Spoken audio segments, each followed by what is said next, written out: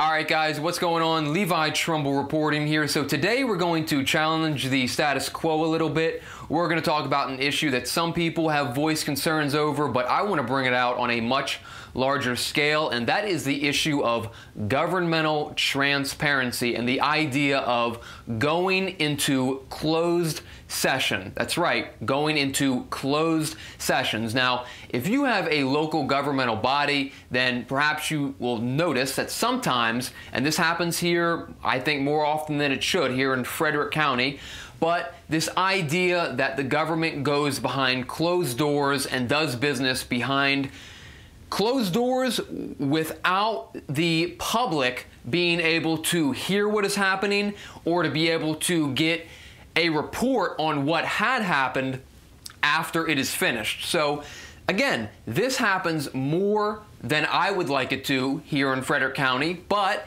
there is law here in Maryland where a governmental agency, a body, can go into closed session for particular things. Now, it's not mandatory, it is discretionary. And I want to be clear on something. If you are a governmental body, you have the right, you have the choice, the ability to remain in open session and not go into closed session. However, often enough, the members of whatever governmental body it is will vote to go into closed session. And you know what? It's not a partisan issue. It's not Republican. It's not Democrat. It's transparency. Now, I'm here in Frederick, and this is how the whole issue of Amazon data centers got to the forefront of public attention. It was because the Planning Commission was doing business behind closed doors about Amazon data centers in the Sugarloaf region, and there was NDAs involved, a whole bunch of secretive stuff that people didn't know about up until the point where the Sugarloaf Alliance sued Frederick County, and then records came out, and we subsequently learned that yes, there was backroom meetings with Amazon, and there was things happening behind closed doors that the public didn't know, and when the public finally did know, due to a court releasing this information, well, the public had input. The public was not so happy. A certain faction of the public was dissatisfied. And this goes to the heart of what I'm saying right now. Business should not be done behind closed doors. So with that being said, I'm going to bring you a clip of precisely what I'm talking about, and then we will come back and we'll close out. But I think it is in the best interest, the public interest, for government bodies to stop going into closed session. And with that, let's roll footage. Shortly, the council will be making a motion to go into closed session. The reason for tonight's closed session is to evaluate and interview a possible candidate that the council may consider for the confirmation to the position of Housing Division Director designee, and to evaluate and interview two possible candidates that the council may consider to serve on the Board of Appeals. At this point, I will entertain a motion. Council Member Keegan-Air. I move for the council to go into closed session under Maryland Annotated Code Article 3-305B1 to discuss the appointment, employment, assignment, promotion, discipline, demotion, compensation, removal, resignation, or performance evaluation of appointees, employees, or officials over whom we have jurisdiction. Councilmember Carter. Thank you, Vice President. I've been told before that we have the right to go into closed session. However, just because we have the right to do something doesn't mean it's the right thing to do. And I'll read from our council rules that the council may proceed in considering an appointment by the county executive in any manner it deems prudent.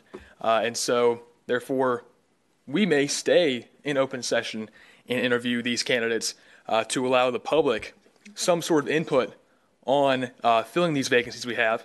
And I think it's very prudent that we allow that sort of communication between our body and the people present today to have that sort of involvement in the process. I think it's no question that Frederick County has a transparency problem, and going ahead and proceeding in open session is one small footstep in favor or moving towards an open government. Thank you, Councilmember Carter. Any other discussion? If not, we'll call the roll. Councilmember Carter. Nay. Councilmember Donald. Aye. Council Vice President Duckett. Aye. Councilmember Keegan-Ear. Aye. Councilmember Knapp. Aye.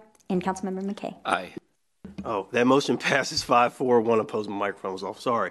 Well, that is a wrap for today's meeting. That was quick. Our next meeting. All right, so there you have it. Right there, you have the Frederick County Council going into a closed session for what? So they can interview a prospective employee about a governmental position? Why should that be something that the public cannot view, cannot access, can have public comment on? I mean, listen, guys, I want to be clear on something. I cannot say that in every instance or in any instance that nefarious activity is happening behind closed doors. I can't say that. And neither can you. Why? Because we don't know what's happening behind closed doors. That's the whole point. That's the whole point. So let's go back to what I was talking about. You have the government going into closed session over an interview with a prospective employee? Why? Why is that necessary? Why is that necessary when in fact the government, this is not a private business, this is the government. Why is that necessary under the context of not only do we pay the salaries for all the council members up there, but this is somebody, this person who's going to be interviewed, this is somebody whose salary the taxpayers are going to pay. We are going to pay their salary. Why should we not get the chance to see how they do on the interview? And a bigger issue is when it revolves around the issues of investigating, when a potential employee has done something that is potentially unlawful or in opposition to the public interest, and if there needs to be disciplinary action taken against an employee of the government, why is that business that has to be done behind closed doors? Shouldn't the public know if an employee of Frederick County or any other jurisdiction, shouldn't they know, shouldn't the constituents, the body of the government know, the people, shouldn't we know if that person has done something wrong when we pay their salaries? Shouldn't we know? It's a question. Maybe you think not, but I think so. So again, I think governmental bodies should stay in open session, and there should be very limited circumstances to which a closed session meeting should take place. And this is something that happens all the time, and usually with unanimous consent, and I don't know why. So with that, Levi Trumbull reporting in Frederick.